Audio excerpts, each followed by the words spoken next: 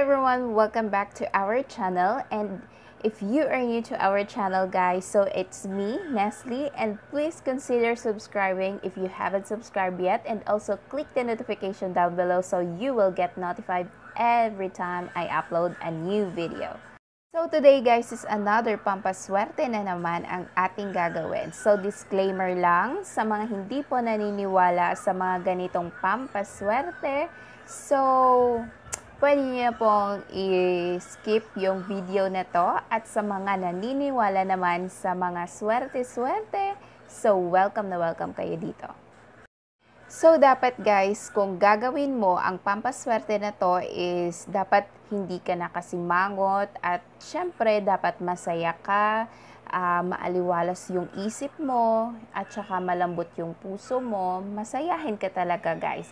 Kasi di ba paano naman dadating yung swerte kapag nakasimangot ka dyan? So syempre pag nilapitan ka ng swerte, tapos nakikita ng swerte na ay nakasimangot siya, so aalis na yung swerte. At syempre, guys, lagyan mo ng sipag at tiyaga para laging may nilaga. Hindi, para laging darating yung swerte kapag sumisikap ka at nagtsatsaga ka, di ba? So, alam naman natin, guys, na si dahon ng laurel is pampaswerte, at saka marami namang tao, guys, na gumagawa nito dito ngayon sa YouTube, na si dahon ng laurel is pampaswerte, at marami na ding parang, ano nga ba yung tawag, yung mga video na nagpapatunay na si dahon ng laurel is nakapagdala na din ng swerte sa kanila, at saka, guys, na-experience ko na din yon. So, simulan na natin, guys. So, una yung kailangan natin, syempre, hindi mawawala si dahon ng laurel.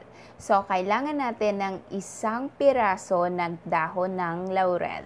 Tsaka, kailangan din natin ng baby oil. So, kahit anong baby oil brand na meron kayo, basta baby oil. Kasi baby oil pa rin yun. So, anong gagawin mo, guys, sa dahon ng laurel tsaka sa baby oil? So, simple lang. So, maglalagay ka lang dito ng baby oil sa dahon ng laurel. Isa lang yung kailangan mo, guys. So, ilalagay mo lang ito sa noo mo bago ka matulog sa gabi. Pero, guys, dapat gawin mo ito tuwing Thursday. So, kunyari, matutulog ka, bago ka matulog, so maglalagay ka nito sa noo mo, pero syempre muna lagyan mo ng baby oil. And then, leave mo lang siya, guys, ng 30 to 1 hour. So, bago ka matulog, syempre kukunin mo, tapos ilalagay mo ito sa wallet mo, guys. Kasi pampaswerte din ito sa wallet mo. Tapos yung dahon naman ng laurel, dito na nilagay natin sa noo bago matulog, is nakakapagpapaswerte siya, guys, sa buhay na marami pang blessings na darating sa'yo. So, syempre, guys, samahan lang ng sipag at tiyaga para laging may nilaga. Huwag na huwag mong kalimutan na dapat gawin mo ito tuwing Thursday ng gabi bago ka matulog. So, yun lamang, guys, and I hope nakatulong ito sa inyo.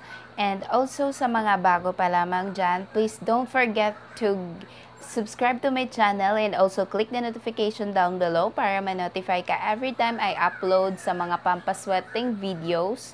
And also, don't forget to give me a big thumbs up on this video and leave a comment down below. So, thank you so much, guys, for watching, and see you guys on the next video. Bye!